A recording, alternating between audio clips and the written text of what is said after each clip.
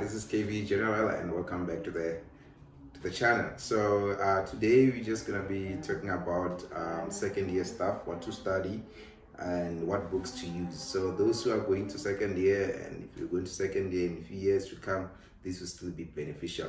So it's going to be a short video. I'm just gonna do, as you know, in second year that you have your anatomy, you got your physiology and your practice of medicine. So the books you need, we're gonna start with anatomy.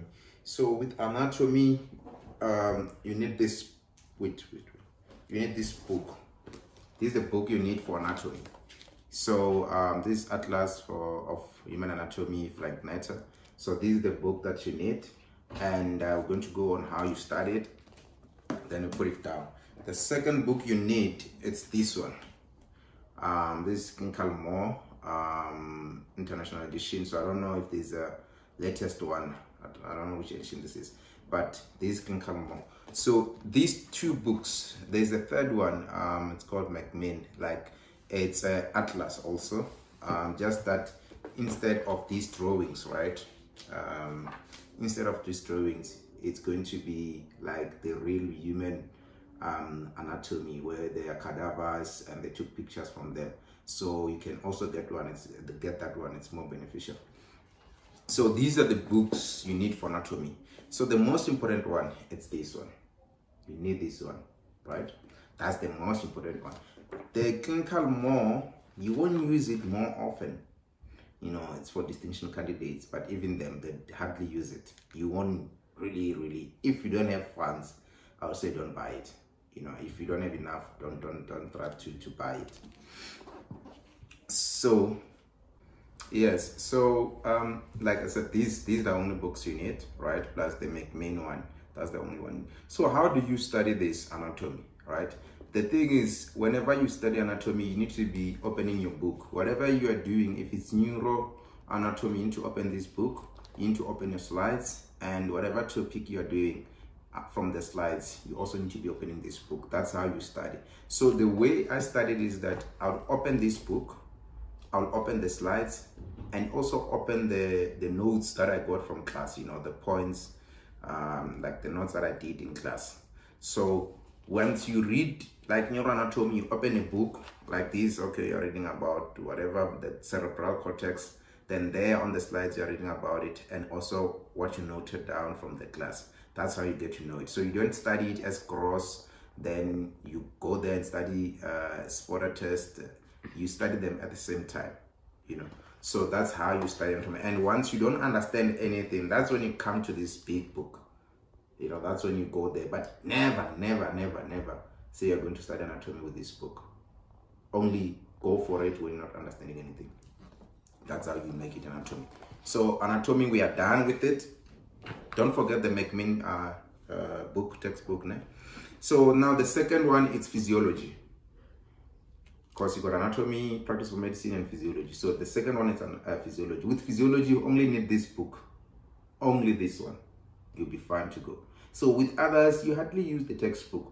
But for understanding, remember that the most important thing is for you to understand. So if you don't understand anything from the lecturer or anybody, you come here to this one. So you don't read it as like you're just reading any, you know, like a newspaper or what. So there are many topics. Others are not emphasized at school. So you don't go there and read them. You read what was said in class or the topics that they said you must cover. So this is physiology. How you read it, physiology is all about flow diagrams. As you can see, the first page, it's a flow diagram. So you need to read to understand. Just a flow diagram, you know. So this is just about understanding. Because the difference between anatomy and physiology is that once you get there and you don't know anything from anatomy, you won't pass, you will fail. But with this one, once you get the concept, you can try think about it. You know, this happens, the feedback, you know, all the positive feedback, negative feedback. With this, once you read it once or twice, you can, you know, think of something that's there. But with anatomy, when they say the nerve or the innervation, you don't know it, you don't know it. So with anatomy, you read more than 2 times or 3 times, like going through the same thing. So we're done with physiology. Then for practice of medicine, you don't need a lot of things from practice of medicine. I just wanted to add this. clinical examination. This one you should be having it from first year until you finish your medicine. So if you have money, I'll say that invest in this thing, because you're going to need it like from year 1 up to year 6 final year. Even once you start working, you might need it too. So this one you'll use it a bit in practice of medicine. So just get it, and it's sort of you're gonna use it in 3rd year, 4th year, more useful in clinical years. But if you use it in those year 1 up to 3, you're going to be the best, because a lot of things are from here. So, but the main thing with practice of medicine is that you use the notes, the slides they give you from class, and you'll be good to go. So again, guys, welcome to 2nd year.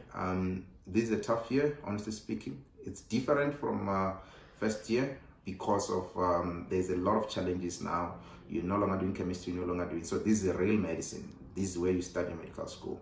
So you need to start, you need to get everything done. You don't have to study 2 days before or 3 days before exam. You need to start studying once you already in class, you know. So it's going to be challenging. I would advise that you get a mentor. You get someone that maybe is doing 3rd year or 4th year, so that they can mentor you into how to make it. It's either distinction, it's either B, it's either C, or just a pass. So just get someone to help you go through it. And from me to you, please don't forget to subscribe, don't forget to share and like. Peace.